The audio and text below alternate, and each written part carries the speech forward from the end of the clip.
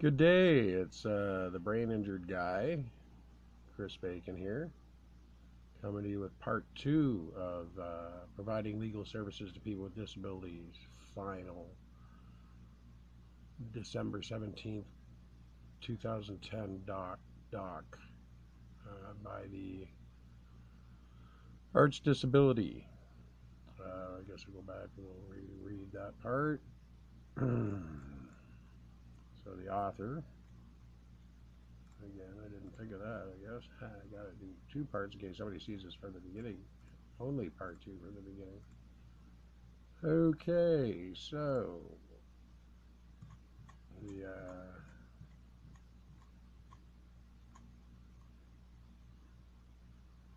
again, the document is providing legal services to people with disabilities, December 2010.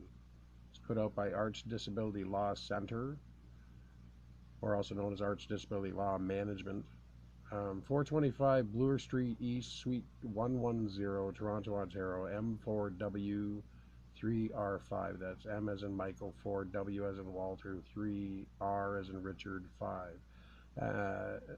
On the internet, they can be found at www.artsdisabilitylaw.ca. Their 800 numbers for contact are 1-866-482-ARCH for ARCH. That's for Arts Disability, obviously. Those numbers are 2724. So again, the full number 1-866-482-2724. That's toll free to the main line. If you're hearing impaired, then you'd want to use their TTY line. That's 1-866-482-ARCT, which is 2728. Again, that number is 1-866-482-2728. For fax, plain old-fashioned fax or whatever, 1-866-881-ARCF, which is obviously for fax. Those numbers are 2723, so it would be 1-866-881-2723 is the fax number. Where we left off at end of part one was we were at the bottom of page 15, just about to start section 3, I believe. So hopefully this finds you all well and healthy, staying safe out there on the job and in hospitals or whatever, and make sure you understand you're the one who's looking out for your own safety. Nobody else is. They just say they are. Anyway, most people anyway. Okay, so here we are at the top of page 16 of 30, about to start part 2. So 3, the rules of professional conduct and clients with disabilities. 3.1, general. The Law Society of Upper Canada's Rules of Professional Conduct, or rules, contain 2 important references to disability. These are the rule relating to clients under a disability, which is Rule 2.02, subsection 6, and the rules relating to discrimination, Rule 5.04 and Rule 1.03, 1b. It is essential to be aware of and follow these rules when serving clients with disabilities or clients who have a family member with a disability. 3.2, client under a disability and capacity to instruct counsel. The rule of professional conduct that relates most specifically to clients who have disabilities is Rule 2.2, subsection 6, client under a disability. It should be read in conjunction with Rule 5.04 relating to discrimination and Rule 3.01 relating to making legal services available. When representing clients with disabilities, lawyers must follow 3 main requirements that arise from these rules. Firstly, when a client has a disability or their ability to make decisions is impaired, the lawyer must maintain a normal lawyer and client relationship as far as reasonably possible. That's footnote 75. Secondly, a lawyer and client relationship requires that a client have legal capacity to give instructions, footnote 76. This requirement also arises because the relationship of a lawyer to his or her client is one of agent to principal, footnote 77. A valid relationship of agency requires that a principal have the requisite mental capacity to engage in the relationship, footnote 78. Thirdly, when a client does not have legal capacity to manage his or her legal affairs, the lawyer has an ethical obligation to ensure that the client's interests are not abandoned. And that's footnote 79. end of paragraph. So we'll go to those footnotes. That's 75 through 79. 75 says Rule 2.02 parentheses 6. Footnote 76, commentary to Rule 2.026. 77 says Scherer, S-C-H-E-R-E-R, versus Paletta, P-A-L-E-T-T-A, 1966. 57 DLR, parentheses 2D, 532 at 534 Ontario, CA. Footnote 78 is Godelli versus Pauli, Committee of, and that's G-O-D-E-L-I-E versus P-A-U-L-I, in brackets, Committee of. Square parentheses 1990, OJ number 1207 at 5 District Court. 79 is commentary to Rule 2.026. New paragraph. Most clients, including those who have disabilities, have the mental ability to instruct counsel. However, lawyers agonize over those infrequent situations when a client's mental ability is such that they are not sure if the client has the requisite legal capacity to instruct. As lawyers are precluded from acting on behalf of an incapable client, they are necessarily under an obligation to assess their client's capacity to instruct. In this context, legal capacity is a legal determination, not a clinical assessment. Footnote 80. However, lawyers are not trained to undertake this task, and rules do not specify how this is to be done. End of paragraph. Footnote 80, Judith Wall, Capacity and Capacity Assessment in Ontario, paper prepared for the CBA Elder Law Program, March 2006. At page 5, online is http://practicepro.ca/practice/pdf/backup_capacity.pdf, and backup capacity are both with capitals.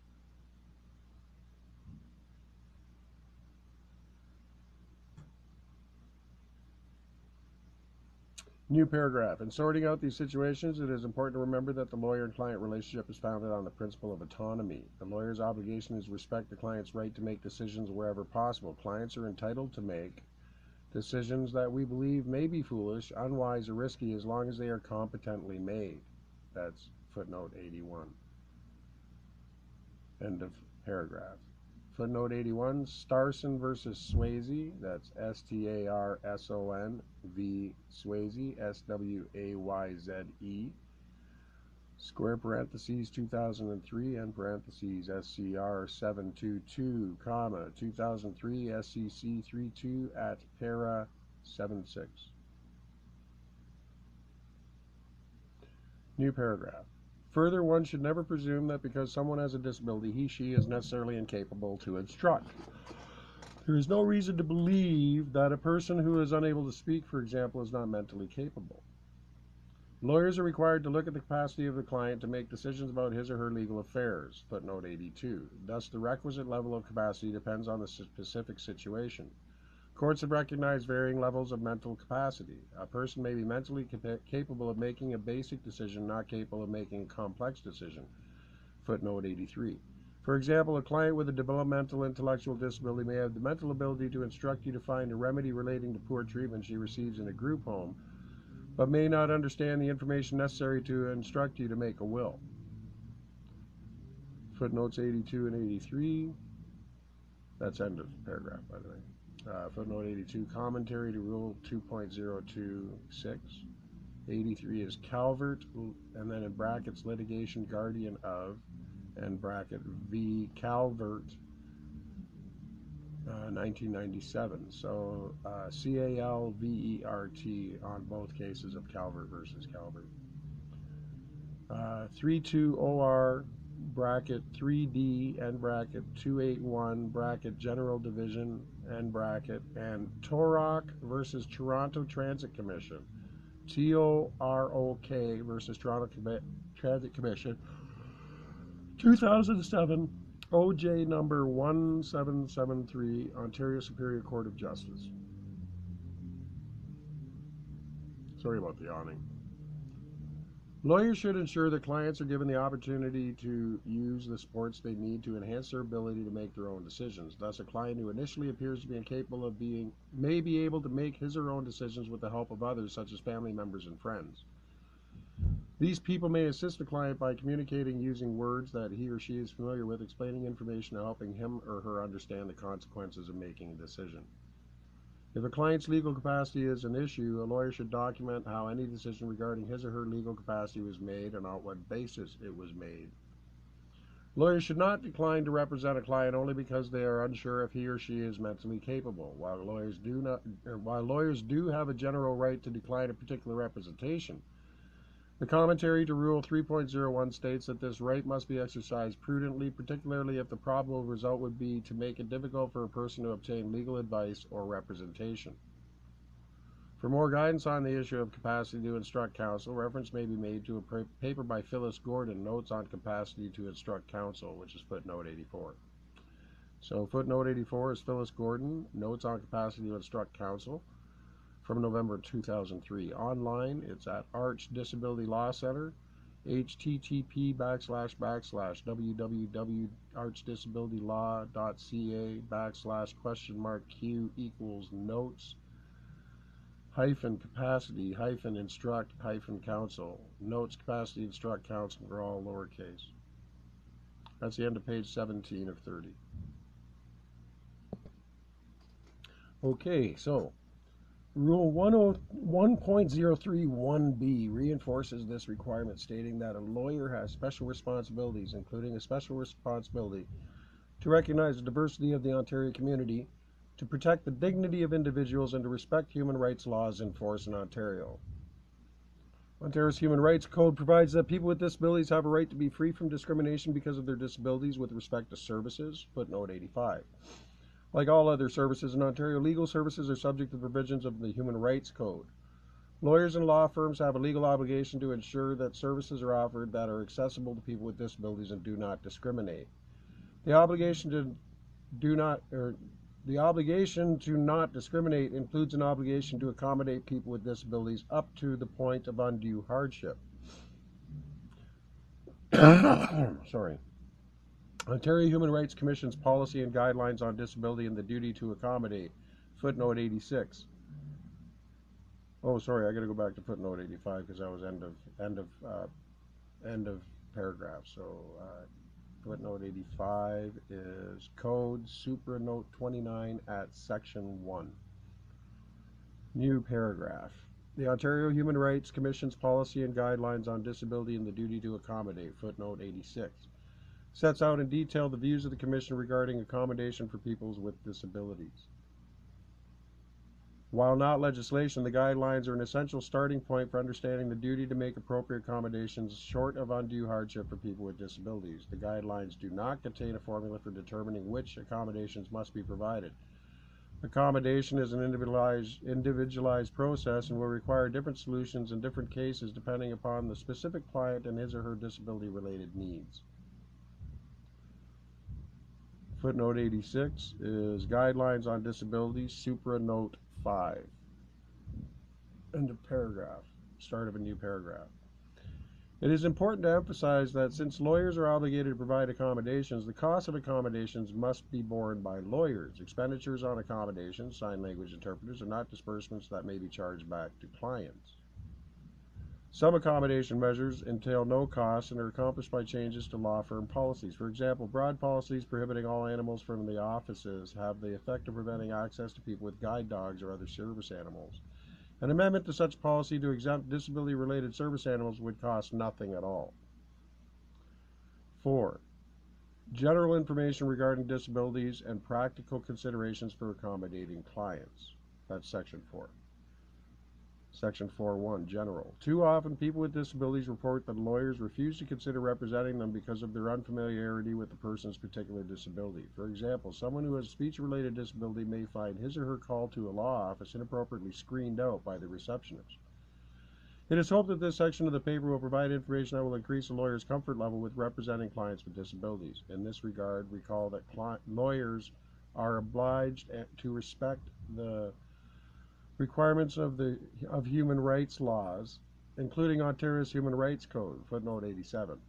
The rules further state that, quote, a lawyer shall ensure that no one is denied services or receives inferior services on the basis of the grounds set out in this rule, which is footnote 88.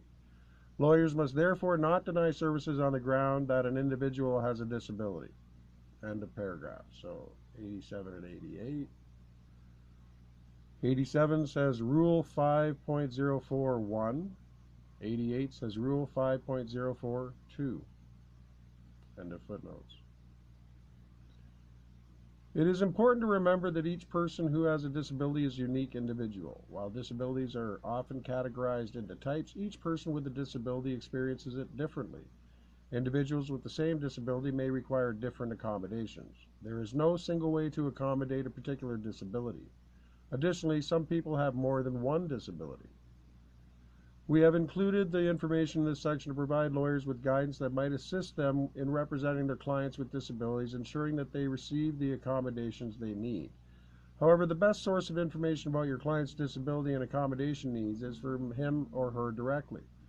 It is often helpful to ask your clients about how disability affects them. Disability organizations can also provide useful information about accommodating specific disabilities. Some clients with disabilities may require certain accommodations. Ask clients what, if any, accommodations are required or would be helpful. Clients with accommodation needs will appreciate such a question at the start of an interview or when the interview is scheduled. If they can address, for instance, whether the seating arrangements and environment will permit effective communication with the lawyer, when would be an appropriate time to take a break, and so on. If it is anticipated that there may be a number of accommodation needs, then the lawyer may canvass and address these in advance of the meeting. Lawyers may want to develop a checklist for this purpose. Time considerations are important for many clients with disabilities. Care must be taken to develop a realistic timeline for case preparation. A very tight timetable can cause problems. Clients with disabilities may use accessible transit services that, because of limited availability, require pre-booking before the date of a meeting. Clients with disabilities may need longer or more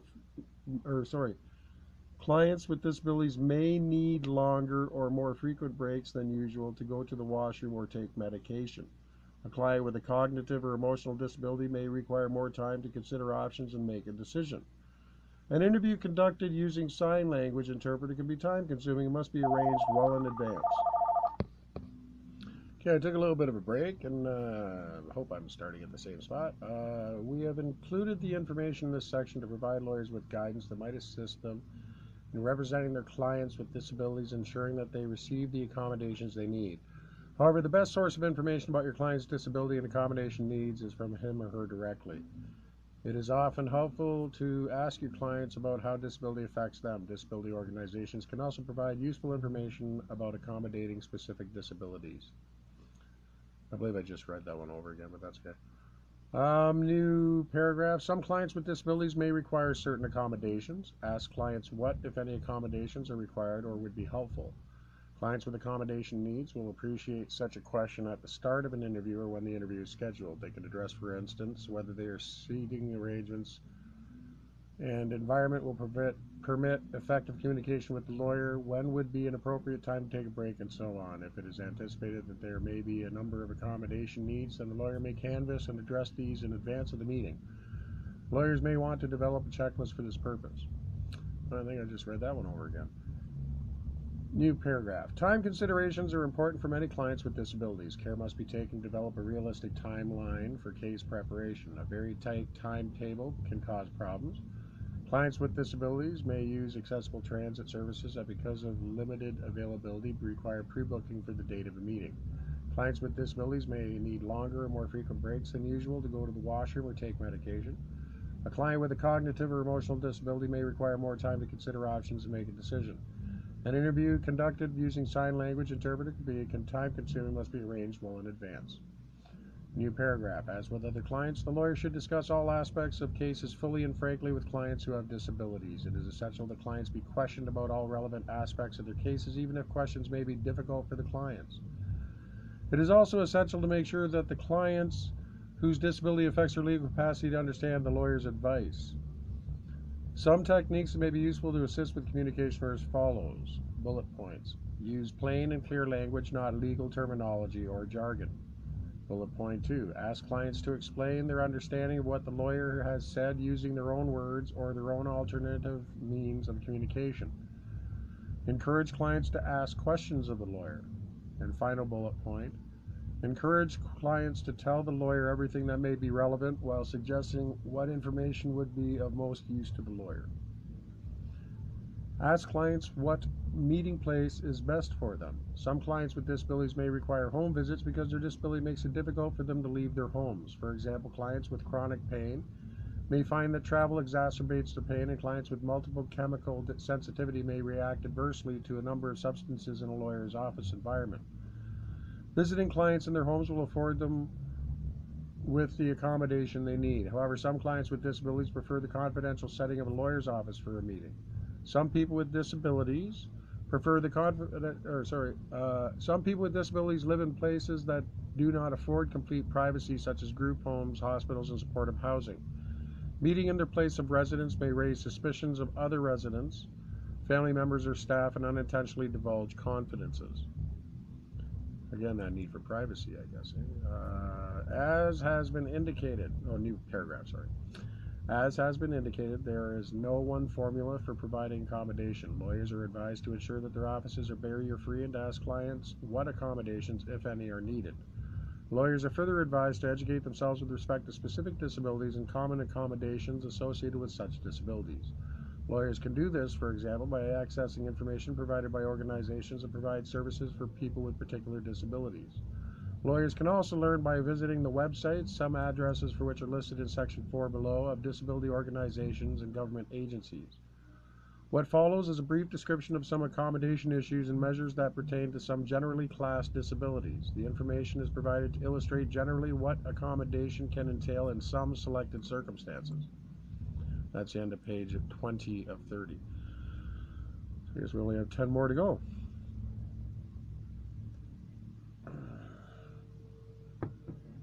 Sorry, I need to have a drink.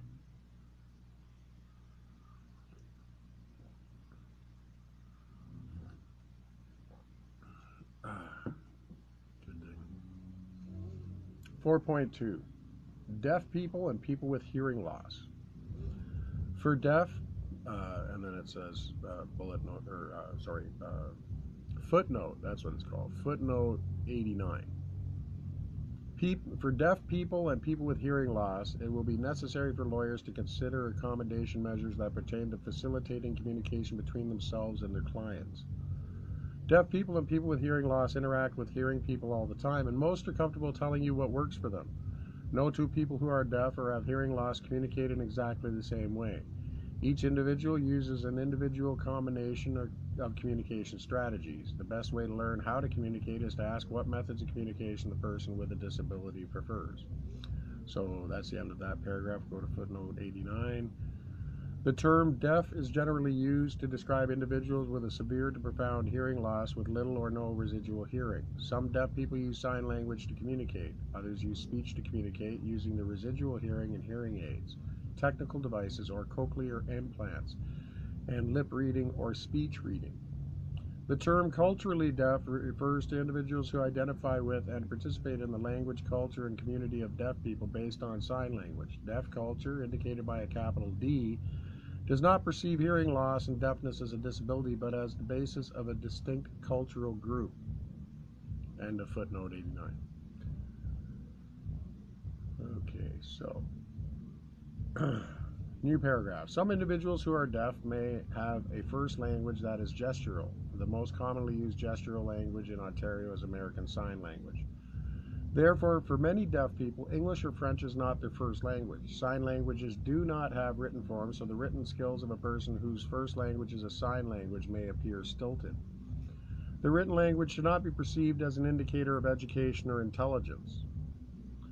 For many deaf people and people with hearing loss, the most important accommodation measures for lawyers to provide will be sign language interpretation. A professional sign language interpreter, knowledgeable in the language and culture of both deaf and hearing people, is the bridge between ASL and English to a common understanding. Ontario Interpreter Services, OIS, is a provincial organization that books qualified interpreters. It is provincially coordinated by the Canadian Hearing Society and Association for the Deaf. Ontario Association for the Deaf. Both groups are part of the OIS Advisory Council. The Council establishes the fees charged for interpreting services and maintains a registry of qualified interpreters throughout Ontario. An ethical code, as well as a code of confidentiality, binds qualified interpreters to act solely as a communication channel. New paragraph. To arrange for an interpreter, a law firm must call their local Canadian Hearing Society office and ask to speak with an OIS staff person. Advance notice of at least 2 to 3 weeks is usually required to ensure that a request can be met, although it is possible that an interpreter may be made available on shorter notice. There is a chronic shortage of interpreters in Ontario. Few work full-time, and those who do are usually booked weeks, if not months, in advance. New paragraph. For some people with hearing loss, a preferred accommodation is through assistive listening systems. Such technology can render oral spoken communication at meetings, courts, and tribunals accessible through wireless sound transmission. With this technology, people with hearing loss wear wireless receivers while speakers use microphones. A transmitter converts the sound into infrared or FM signals, which are beamed to those wearing receivers, whereupon the signals are converted back into sound. End of page 21 of 30, and also the end of that paragraph. Another accommodation measure for deaf people and people with hearing loss is written captioning. Meetings, for instance, can be made accessible to people with hearing disabilities who have the sufficient written language skills by providing real-time captioning, a word-for-word transcription of oral communications projected onto a screen by a specially trained stenographer. An advantageous byproduct of this form of accommodation is a written record of the event for which the captioning was provided. To locate companies that offer captioning services, look in the yellow pages under captioning or contact the local branch of the Canadian Hearing Society. While captioning is a useful communication tool, it should not be used as a substitute for interpreter services between sign language and English. End of paragraph. Email is often used by deaf people and people with hearing loss who have computers and sufficient written language skills in English to communicate just as it is used by hearing individuals. Chat on the internet is also used. Lawyers must be aware that communication over email and chat may not be secure or confidential. End of paragraph. For people who are deafblind, interveners may be used. Interveners facilitate the interaction of a person who is deafblind with other people in the environment. Footnote 90. Interveners can assist people who are deafblind to communicate, for example, using a tactile and/or visual form of language or any combination of them. A deafblind person, for reasons of comfort and the protection of privacy, may wish to use or not use a particular intervener that he or she knows. End of paragraph. Footnote 90 states online Rotary Cheshire Homes, http://www.rotarycheshirehomesde.org/definitions.htm. Rotary Cheshire Homes is ROTARYCHESHIREHOMES.org. End of footnote 90. It is important to be aware of potential conflicts of interest if the interpreter or intervener is a family member or caregiver, and the possibility that the interpreter or intervener may try to influence the client. Lawyers must ensure that they are ascertaining the wishes of their client. New paragraph. Excuse me. For appearances before courts or tribunals, lawyers should contact the relevant registrar to make requests for the accommodation of their clients. For the purposes of a client who is deaf or has hearing loss and is witness in a proceeding, for example, it may be necessary for both sign language interpreter and a real-time captioner to be present. A sign language interpreter can communicate most of the dialogue that occurs in a legal proceeding, but a person who is deaf or has hearing loss may require real-time captioning in addition to sign language interpretation. Through reference to real-time captioning, a person who is deaf or who has hearing loss can access oral concepts that were not translated by the interpreter, and they can check to ensure that the interpreter is correctly rendering orally their evidence given through sign language. New paragraph. Lawyers must remember Rule 4.068 of the Ontario Rules of Civil Procedure, footnote 91. When commissioning an affidavit for a client who is deaf or has hearing loss and who has limited proficiency in written English or French, the rule requires a lawyer to certify that the affidavit was interpreted to the client by an interpreter who swore or affirmed to interpret the contents correctly. End of paragraph. Footnote 91. The Rules of Civil Procedure, RRO 1990, Regulation 194, Rules of Civil Procedure. End of page 22 of 30. A teletypewriter, TTY, also known as text telephone, is an important aid for communication in written format over telephone lines. This machine has a typewriter keyboard, an electronic display, and an attached roll of printout tape. Users place standard telephone headsets into cradles on the machine and type messages to receiving parties. The message is transmitted to a TTY on the other end, which also has a real-time electronic display and may also generate a printed copy of the conversation. The other party sees the message on their own screen and on a printout and types back. Using a TTY is similar to using chat technology over the internet. Oh, okay, I never knew that. See, you learn something new every day. I'm disabled too. Okay, so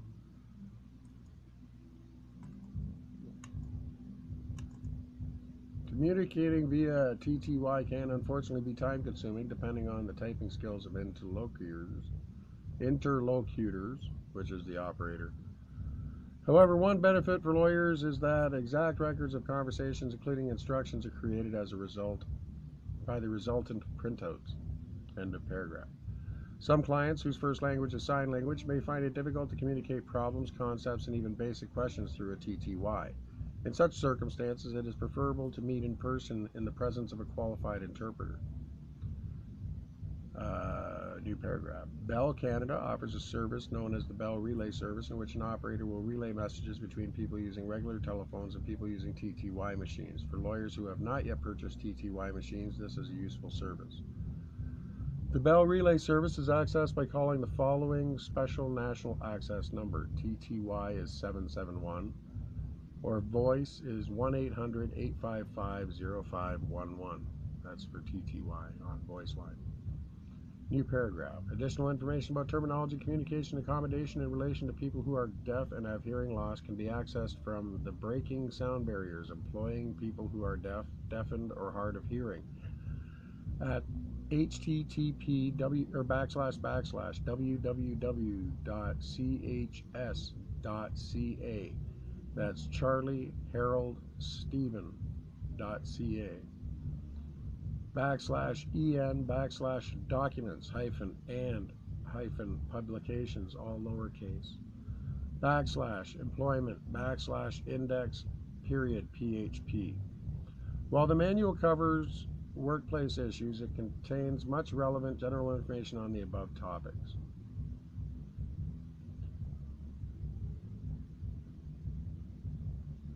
Chapter 4.3, Vision Disabilities. For clients with vision disabilities, lawyers must ensure that written communications are provided with an accessible format. Each client defines accessibility for himself or herself. Therefore, the lawyer must ask the client which format is best for them. End of paragraph. For clients who have access to and are familiar with computers with specialized software, documents can be transmitted in electronic text format. The advantage of communicating electronically is that it permits individuals with different levels of vision to be able to convert documents into the specific formats that they prefer. For clients who have access to email, this form of communication may be the easiest. End of paragraph, and that's the end of page 23 of 30. New paragraph. Some clients who are blind may prefer documents and business cards in Braille. Braille is a system that permits people to read by running their fingers over a series of configurations of raised dots. For offices equipped with Braille printers, documents may be converted into Braille before being sent to clients who require documents in this format. Some people who are blind prefer written materials to be read onto audio tapes as their main conduit to the printed word. Even for those fluent in Braille, tapes can be important because they are often easier and cheaper to prepare and transport than Braille materials. End of paragraph. Lawyers who receive written correspondence on behalf of clients who are blind can use scanning technology to convert such documents into text formats ready for electronic transmission to their clients. For lawyers who lack scanning technology, it is important to orally or electronically, for example through email, advise clients of the contents of such correspondence once received. End of paragraph. For appearances before courts or tribunals, lawyers should contact the relevant registrar and other parties to ask that certain accommodations be provided. For instance, a request can be made for evidence to be converted in advance of hearing into an accessible format so that a client will be able to understand the evidence and instruct his or her lawyer accordingly during a hearing. End of paragraph. Lawyers should consider the applicability of Rule 4.067 of the Rules of Civil Procedure when commissioning an affidavit for a client who is blind. Section 4.4, Communication Disabilities. A communication disability describes a restriction in a person's ability to speak in a manner that can be readily understood, which is associated with a physical or mental impairment. For people with communication disabilities, communication through electronic means may be advantageous for relaying day-to-day information. End of paragraph. Communicating with people who have communication disabilities can be time-consuming.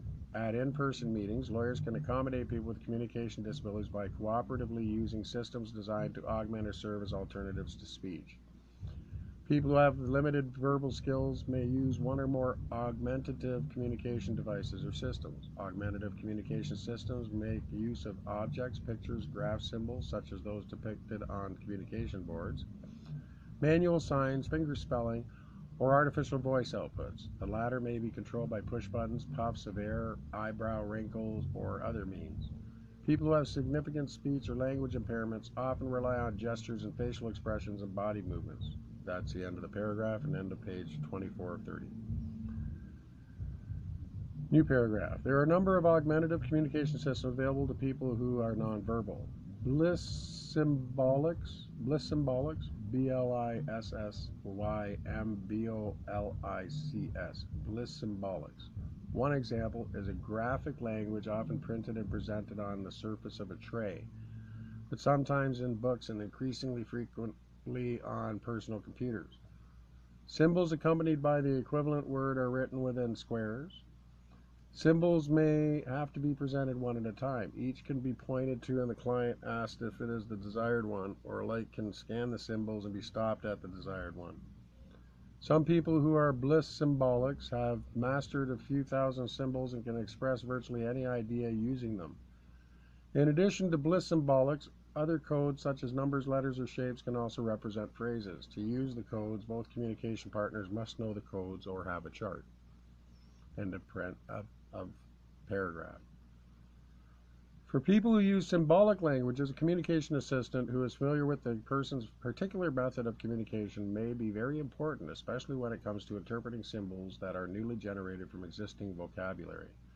However, because communication assistants often are family members of or provide care to the client, lawyers must be aware of potential conflicts of interest between the client and the assistant, and the possibility that the assistant may try to influence the client. It may be necessary to bring in a neutral communication assistant to ascertain the client's wishes. End of paragraph. Resources for the legal community in relation to accommodating the communication needs of people who use augmentative and alternative communication are available at http://www.acccpc.ca/ej-resources.htm. 4.5. Disabilities that affect mobility. For people with mobility disabilities, the primary form of accommodation that will be required of lawyers is a removal of physical and architectural barriers in law offices. New paragraph. Ontario's Human Rights Code provides that facilities must not discriminate against people with disabilities. The code does not set out specific standards to be followed. However, the Ontario Human Rights Commission has stated that service providers, including lawyers, should conduct an accessibility review of their facilities in order to identify existing barriers and remove them. Footnote 92. Similarly, while the AOTA, footnote 93, which is Accessibility Ontarians with Disabilities Act, provides for the establishment of accessibility standards for buildings, no such standards currently exist. There are accessibility standards in the Ontario Building Code Act 92 and its associated regulations, footnote 94, but these apply only to new or renovated buildings. These standards are quite minimal in some respects. There are more comprehensive standards available from the Canadian Standards Association, but the use of these are voluntary. Footnote 95. Seems to be a theme here. It's all these rules and regulations, but nobody really has to follow them. We can't really make yet. But it all looks good on paper, doesn't it? Okay, so footnotes. We need to go to 92, 93, 94, and 95. Okay, so 92, online. Ontario Human Rights Commission, http://www.ohrc.on.ca/en/issues/disability. Footnote 93, AODA, Supra Note 28. Footnote 94, Building Code Act 1992, SO 1992, Chapter 23, and Ontario Regulation 350/06. Footnote 95, the Canadian Standards Association, CSA, is an independent non-profit, membership-based organization that develops standards in a number of areas, including construction. Further information on the CSA and standards relating to accessible design can be found online at http://www.csa.ca/default.asp?language=English. End of footnote 95. End of page 25 and 30. New paragraph. Accessibility related to structural elements within a building is only part of the broader issue of access. There are potential barriers that are created by badly placed furniture, unsuitable floor coverings, and poor lighting. There are also potential barriers in the environment outside of buildings, including inaccessible sidewalks, inaccessible parking spaces, and uncleared snow and ice.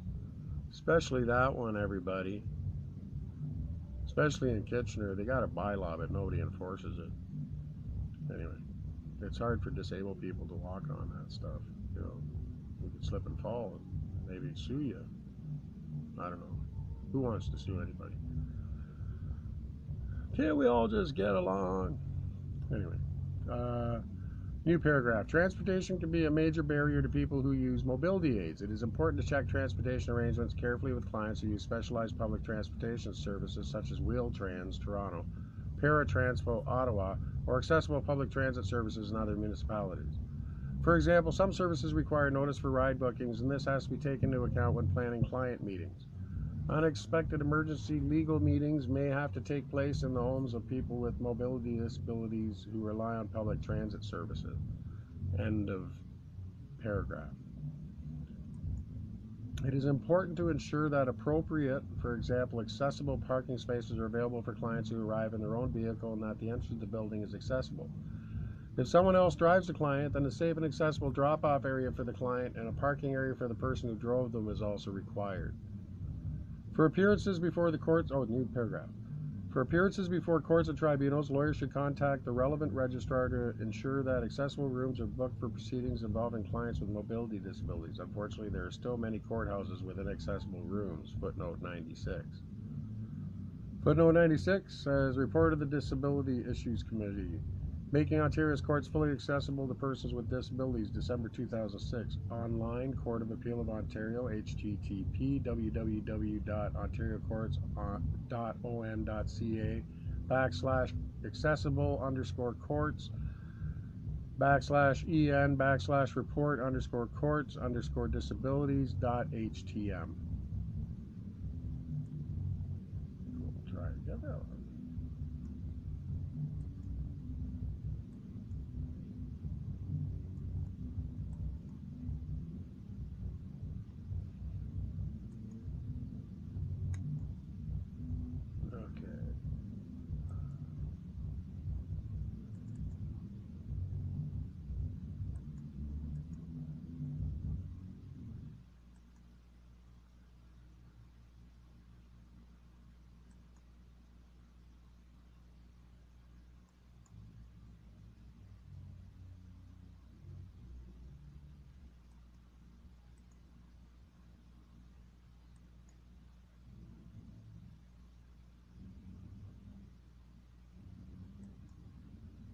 Yeah, the report's right there. Good.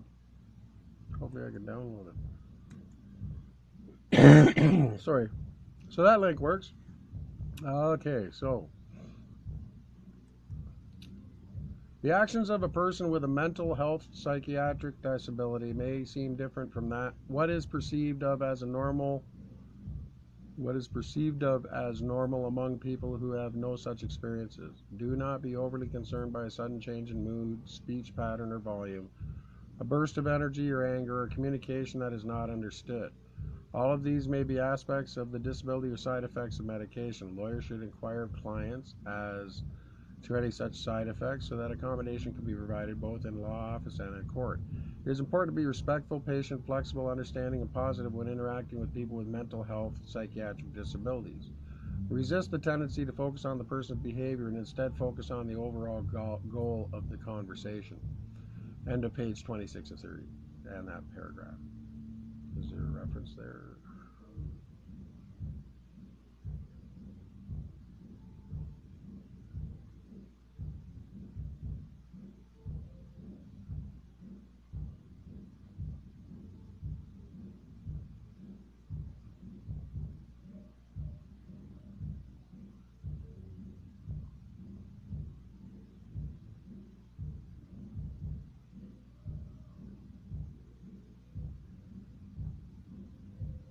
Sorry, I just need to... footnote 97.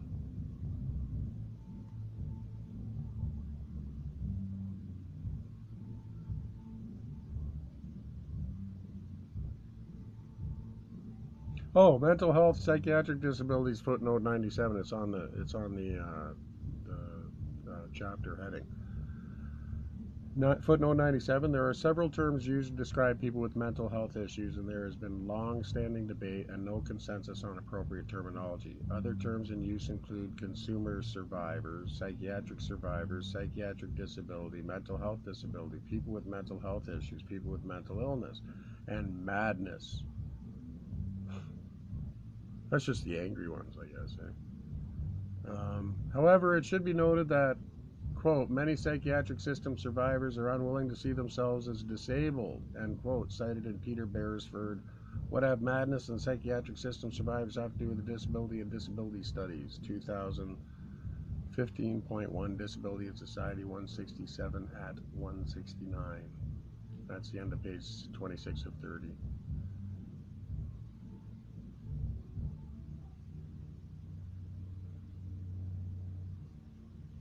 New paragraph. People with mental health, psychiatric disabilities may occasionally have difficulty concentrating. If this is the case, consider breaking down tasks into manageable steps and arranging shorter meeting periods. Written instructions, reminders, and clear communication can facilitate interaction and address memory loss and concentration concerns.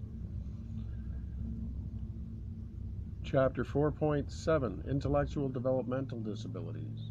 There is some controversy about appropriate terminology in the context of intellectual developmental disabilities. However, in current practice, the two terms, intellectual disability and developmental disability, are frequently used interchangeably.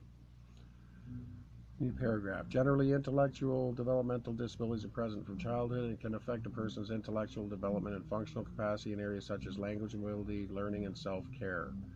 New paragraph. In the past, the terms mental retardation, dumb, and slow were used to describe these disabilities, but are now avoided because they carry such pejorative, discriminatory connotations. Lawyers can accommodate their clients with intellectual developmental disabilities by ensuring that appropriate dignity-enhancing language is used to describe the disabilities. It is often assumed, new paragraph. It is often assumed that individuals with intellectual developmental disabilities are incapable to instruct counsel by virtue of their disability. This assumption is not necessarily true. It is important that a lawyer assess each client's capacity individually. See the discussion regarding capacity to instruct in section 3.2 above. Or in this case, I guess, hear it. Okay, so new paragraph. Some people with intellectual developmental disabilities are shy and easily intimidated, and they may not be aware of things in the common experience of others. Because of vulnerability and dependence on others, they may be afraid to express their own ideas without support. This can result from the environment in which they have spent their lives. Many people with intellectual developmental disabilities have led sheltered lives, either with their parents in a group home or, increasingly rare, in an institution, or increasingly rarely in an institution. They may have been denied educational opportunities. They almost certainly have been denied social and employment opportunities. New paragraph. Clients with intellectual developmental disabilities should be treated like others unless there is a compelling reason not to do so. Do not underestimate the capacities and potential of clients with intellectual developmental disabilities. When talking with clients, lawyers should use clear and concise concepts and avoid complex sentences. Repetition and careful explanation are important. When something is really important, lawyers should say so explicitly to clients. Be alert to the possibility that clients may misinterpret jargon or technical terminology while seeming to use it appropriately. Page 27 of 30 is complete. New paragraph. When interacting with clients with intellectual developmental disabilities, lawyers should clearly explain the purpose of the meeting. The lawyer should also explain to the client that it is their decision whether they wish to take the lawyer's advice. Due to socialization in group homes, institutions, or the family home, direction from authority figures can be seen as non-optional to people with intellectual developmental disabilities. New paragraph. A client with an intellectual developmental disability may benefit from the support of a person who they know and trust, for example, a family member, friend, or an advocate, when they meet with lawyers. However, lawyers must be aware of the potential conflicts of interest between the client and the family member, friend, or advocate. As with other clients with disabilities, it is important to find out from a client with an intellectual developmental disability what accommodations are required. 4.8. Learning disabilities. A learning disability is defined as a neurological dysfunction that interferes with the brain's capacity to accurately store, process, or produce information, either spoken or written or tactile. It is not caused by visual, hearing, or motor impairments, or by intellectual or psychiatric disabilities. Learning disabilities are frequently found and associated with a variety of other medical conditions, for example, fetal alcohol syndrome and Fragile X syndrome.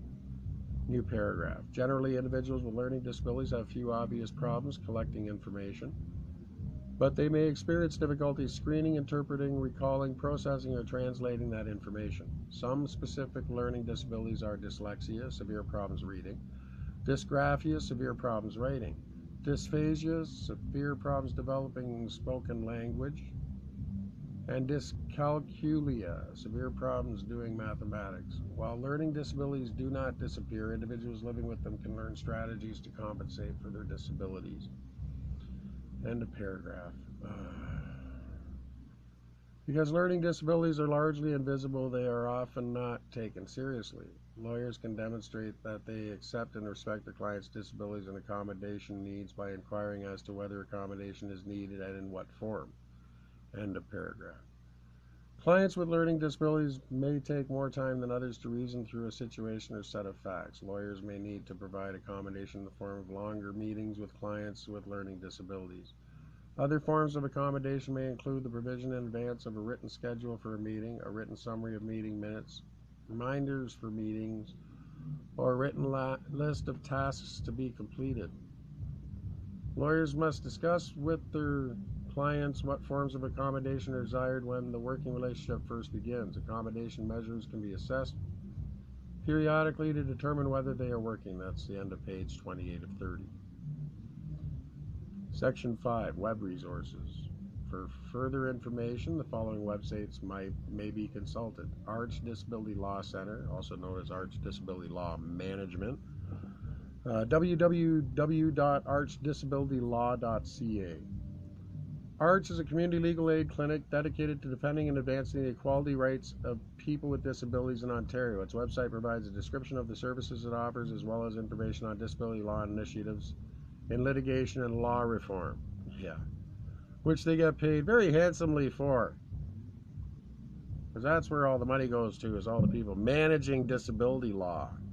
Not actually making sure it's actually carried out. Because it's not actually law, it's just suggestions.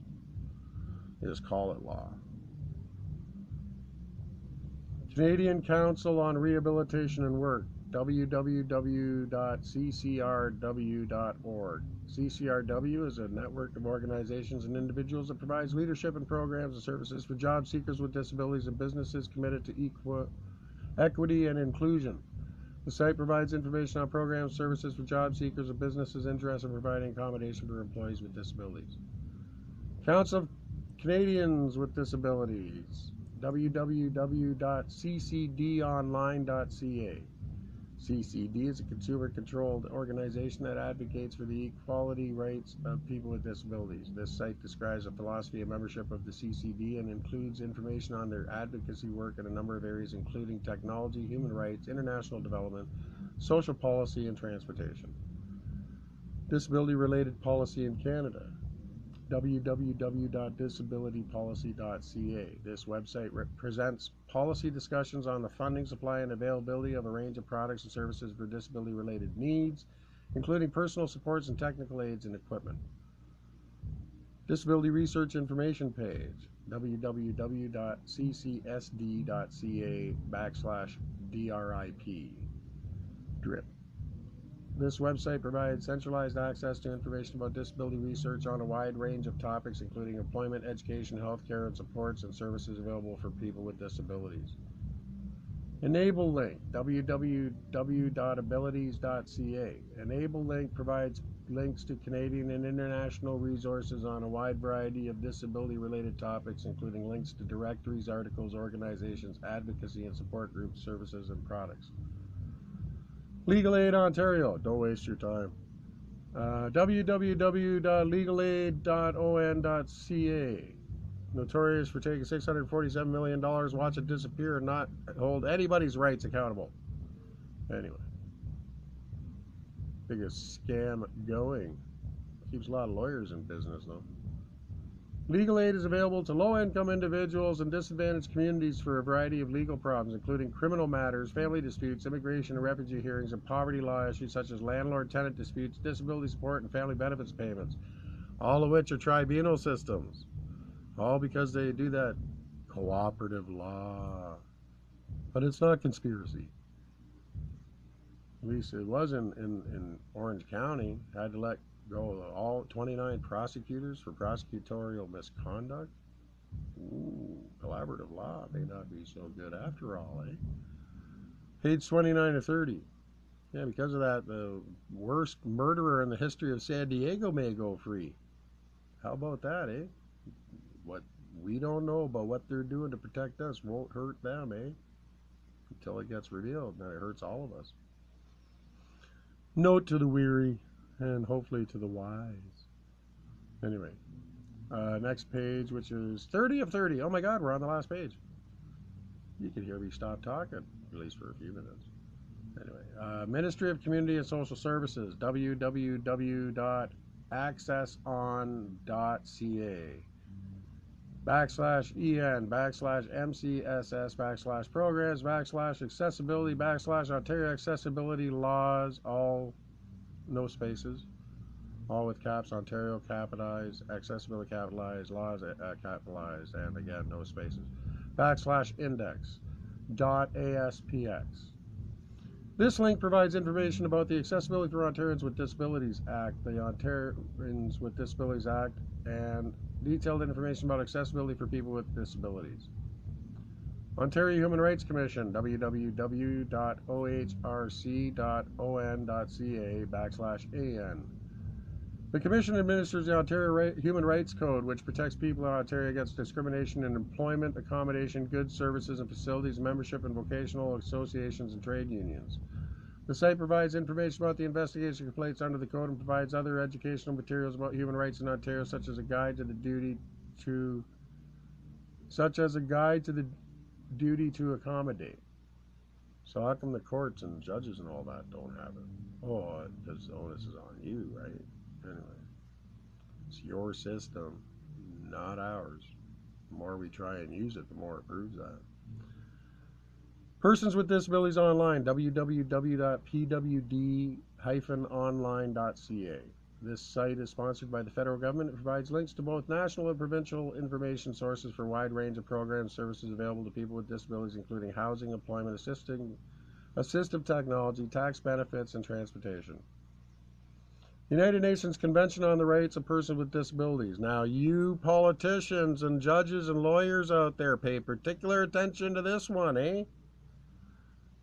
United Nations Convention on the Rights of Persons with Disabilities, www.un.org/disabilities/.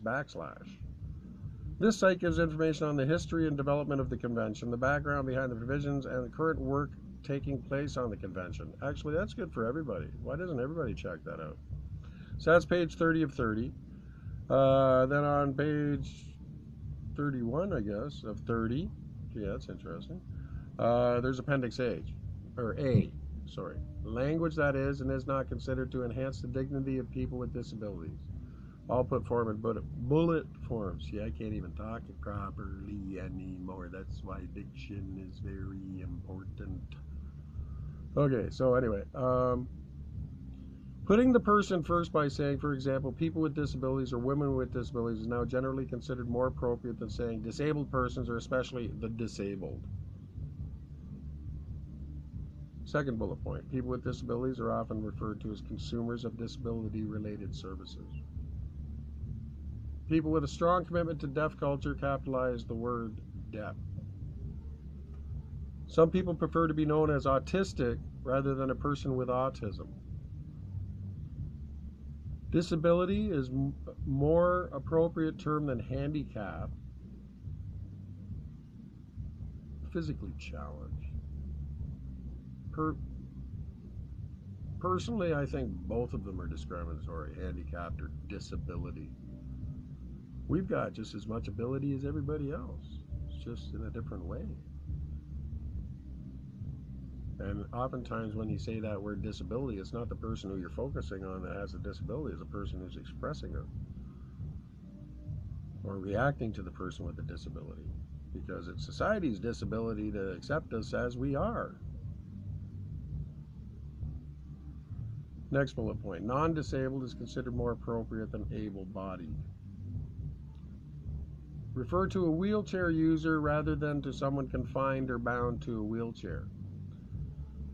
Usage in Canada especially strongly favors intellectual disability or developmental disability as opposed to mental retardation. And completely healthy people can have mental retardation too. It's when your thought process isn't working exactly right. So it's all-encompassing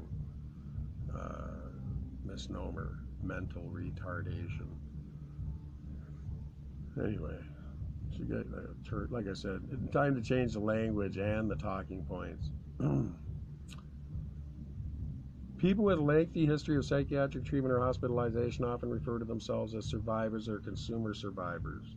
There are several other terms used to describe people with mental health issues, and there has been long-standing debate and no consensus on appropriate terminology. Other terms in use include psychiatric survivors, psychiatric disability, mental disabilities, people with mental illness, people with mental health issues, and madness. Yeah, those ones are really good, those last ones.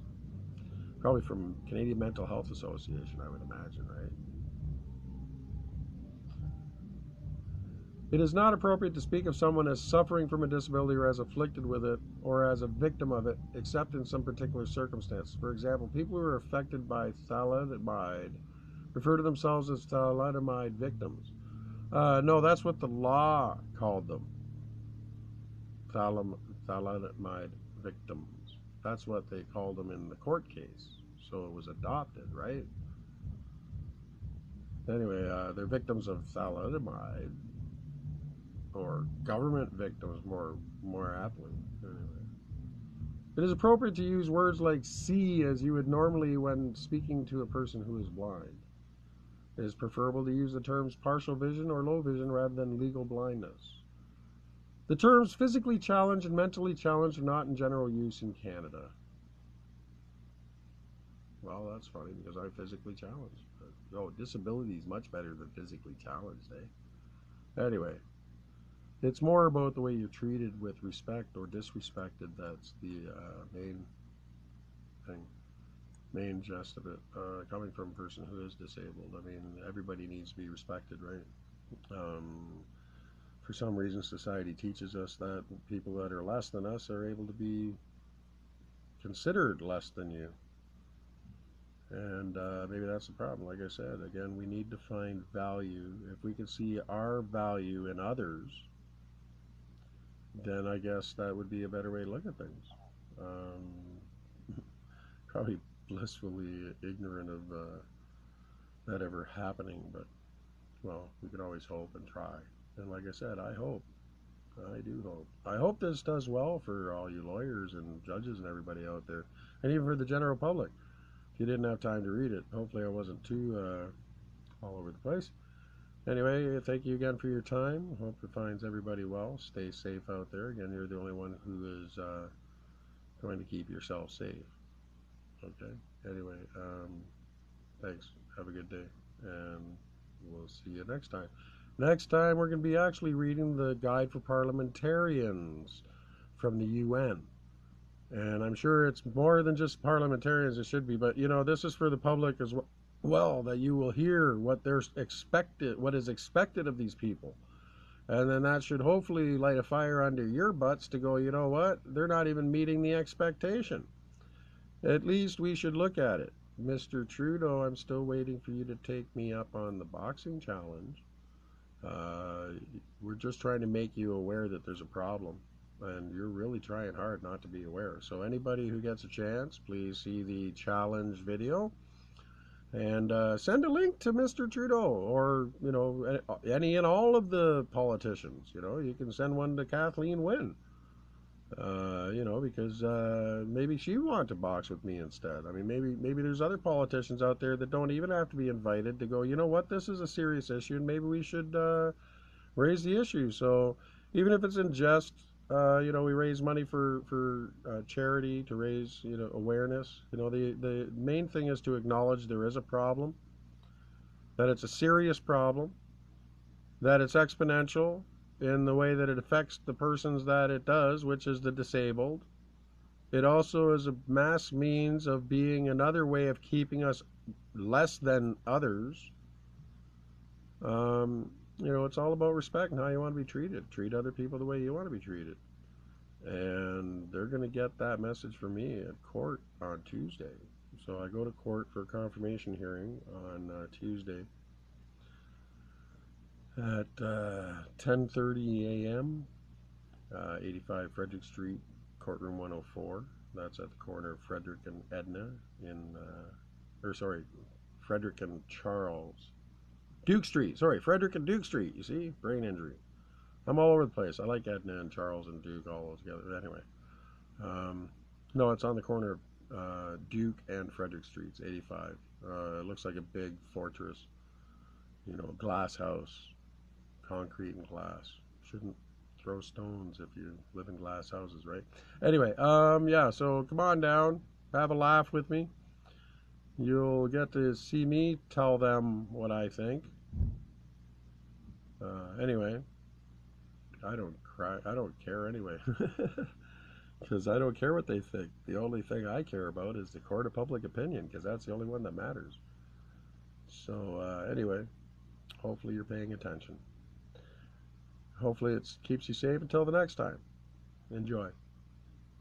Have a good day. And don't forget to leave your comments. Okay. It's everybody's problem.